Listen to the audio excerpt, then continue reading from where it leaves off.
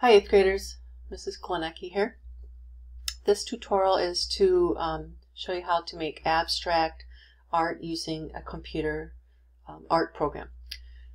Your job is to create 3 paintings that explore non-representational art, which basically means art that doesn't have a concept attached to it. You're just basically exploring the elements of design, like value, lines and shapes, textures, patterns, things like that. You can also attach an idea to a work of art, because remember, abstract is 2 things. It can represent nothing really, or it can represent something as long as it's not realistic. So right now I could actually name this Mrs. Klinecki's garden, and then we would assume that these little swatches of color are flowers, or maybe these big swooshes of color are petals to a flower. Again, abstract, does not look realistic. So if you're going to make 3 illustrations, it would be nice if you at least made one that had a semi-understandable concept with it. The last page in your assignment this week is going to look like this. You're going to insert 3 illustrations within these boxes, and then write a short little critique, and it's just like 3 or 4 sentences explaining what you felt about this project in your artwork. At the top there's a link called Paint Program. It'll bring you right to the internet, and the program is called Paint Editor. It's a really basic program. That's why you got commercials and ads, so get rid of those. And you can see that what I was working on before is still showing. So I'm going to get rid of it. Once you want to get rid of things, basically just go to New, and it's going to ask, do you want to save it or discard it? And I'm going to discard. So here's my workstation. We have our menu bar, our tools, and our sidebar. You may or may not see the entire work area, which is the white canvas area, so to speak. So that's not a big deal. I just usually bring my slide bar up all the way, and then this will be my workspace. I'm going to assume your tools will always show up when you open up this paint program, but if it doesn't, this is probably the reason.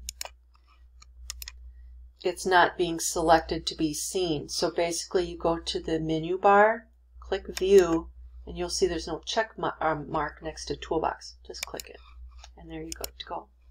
Your tools may be along the top or the bottom. I have no idea, but in my case it comes up on the left. Let's say that you accidentally got rid of the colors to choose from. Again, go to View and just click it so you can see it. You also can change colors by going to Color in the menu bar, Edit, and it just gives you all the opportunities to switch it up. So let's say I wanted a color that I don't see over here. So let's just pick something like that. Then you can just slide the bar on the right, and it gives you different values. And whenever you find a color you like, you can just add to custom colors, and OK, and it'll show up down here. Okay. Alright, so now I want to just get you familiar with the tools, and I'll try to do this fast. The tools, you have an eraser. I hardly ever use it. You got the paint can, which will be your best friend, and so forth. The first tool that I want us to click on when you're done watching this video, obviously, you're going to pick the line tool, and you're going to choose the width that's the thickest. Later when you're drawing, you can experiment with different variety of thickness, and maybe you don't even want to see the line very much, so the thinnest line might be the best option. But in my case, I'm drawing a border. We need the border. Do not neglect drawing the border, because this is going to be an image that we have to save. So if you're dumping colors, it's actually going to go all the way down here, and we don't want that. So I'm going to pick the rectangle next. You'll notice that on your shape tools there's going to be an outline option, an outline with a fill, or just a fill color. I always just pick the outline. Okay. We're going to draw our border now from corner to corner. Oops. I'm glad I did that mistake. So if you make a mistake, you go to Edit and Undo. while we're at the concept of edit, undo, I think sometimes these free programs don't let you have too many mistakes to make, so they might let you back up 3 to 5 mistakes, but after that, you're kind of stuck with whatever decision you made. Anyway, I'm ready to draw the border. I have my rectangle selected, drag from corner to corner. If you want to change that border, like let's say you're like, oh, I don't want it black, you can just go back and switch another color. Okay? But I want it black, so I'm going to do undo. Now we're going to experiment with our lines. Line. Now I'll change the color. If you want to draw a straight, completely vertical line, Shift key, keep it down, and then drag with your cursor. Now right now, the white was selected, so I'm just going to make the pink go back up. So Shift key, straight down. Same thing, if you want a horizontal line, Shift key, drag to the right. Okie dokie. The next line that you could experiment with, and I do recommend you try at least one of your illustrations using free drawn lines, is you're going to, it'll look straight at first, but then once you've drawn the line, you can put your cursor on parts of it and just change it up.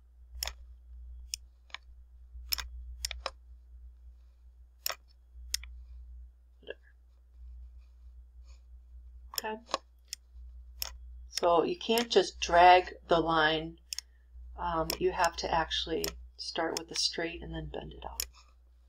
If you want a free draw line, you can go to your paint brush, pick the width. You could do a round tip for your brush, a square. I'm just going to do round, and you can just draw. I'm going to undo for a reason. I want to draw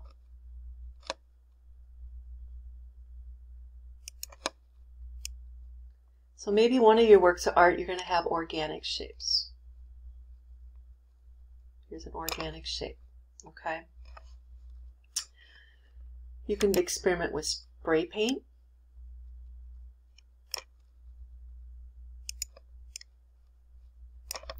Okay, that'll give you some texture.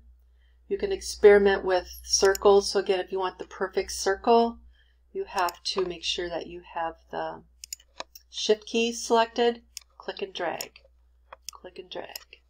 And I like the rule of 3, at least in some elements. You don't have to make everything 3, but when I'm looking at your artwork, I do want to see that you've tried to incorporate some design theory. If you just want to draw, obviously, a perfect square, you have to do the Shift key again. Okay. Rectangles, you just free draw, or yeah, drag. Okay. Polygon. This one you can free draw yourself. These are some ugly color decisions. So basically, just start off with one line, and then off that, and then off that. Okay, so there's one. Let's do another one a different color. And I'm going to make this not join up on purpose, okay? All right, oops.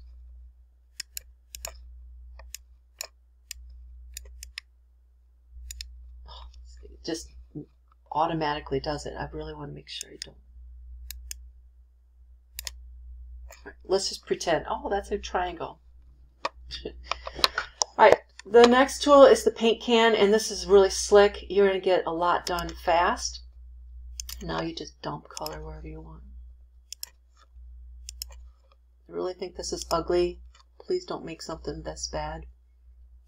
Okay, so let's pretend that this was the triangle that I wanted to fill, but because there's an open gap, it's going to fill everything. So that's not necessarily what I wanted to do. Okay, so we go back. So again, if you accidentally dump color and it goes everywhere, you have an open gap somewhere. You need closed shapes to fill in with the paint can. Anyway, that was pretty much all the tools. So now I'm going to just pick one more color and do the background. Okay, let's pretend we love that. Time to save our work. Go to Save As. So you're going to go to File, Save As, And in my case, the download. These are downloads. You're going to open it up. Okay. And you go to Save As.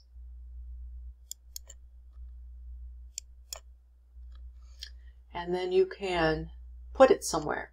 So right now I have my stuff going on the desktop, so I'm going to make sure it's on desktop. Okay. Then I'm going to pick the folder I want. You can save your stuff to a folder or not, it's up to you. I'm going to call it Ugly. And there I have it. Okay. You may want to just crop right away, which I think that's a smart decision. So you can just get rid of this white gap right away. I think it's just a lot easier. You can also play around with some adjustments if you wanted. You can change it up. Whatever. Filters. Whatever. Now I'm going to save it as copy, and I'm going to call it Ugly Crop. So you can either crop your art in your worksheets for slides, or you can do it as you're saving your work.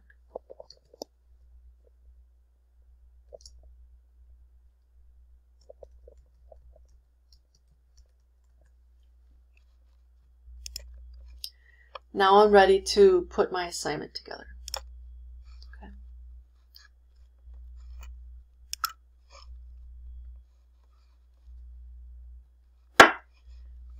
You can go to Insert, Image, Upload from the computer. So wherever you have it saved, everyone might do it a little bit different. And I'm going to pick one. Now you can see, if you crop it right away before you save it, you're not going to see all this white stuff. If you don't, you'll have to crop it in Google. So I'm going to open the file. And up here in your menu or your tools, you'll see the crop. It's just two little X's, it looks like. You just crop up to what you want. Click off of it. And now you can start placing it in those rectangles. Click and drag it. Now it may not fit the triangle or the rectangle perfectly. That's fine. You can make it shorter if you want, if you don't want to ruin the integrity of your drawing. However, so if you have perfect circles, you're not going to be able to make it stretch perfectly. So it's okay to leave some white around your illustration. If you do not care that some of these get oblonged, you can fill the whole thing. Okay. All right, so I'm going to insert the rest really fast. I'm going to go to, now let's say that you don't know where to find it. Maybe it's in Downloads. So you can just go to Download, okay? And so that might be a problem solver if you're stuck. Go to Image again, Upload. I'm going to find the other ones really quick. So it's like Ugly Crop. Okay. Now look at this. I cropped off the black. So I'm like, well, I might as well just crop it all out now. Okay, it's no big deal.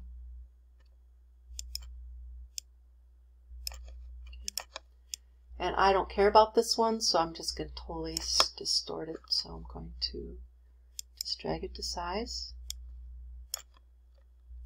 So there's two of them. For time reasons, I'm not going to do the third. Again, when you're done with your illustrations, you do a quick little critique. Type whatever you want in there, and then you're done. All right. That was a very long demo. There was a lot of information. The sky is the limit when you're working on these, okay? So again, have fun, and they're due at the end of the day on Friday. All right, have a good one.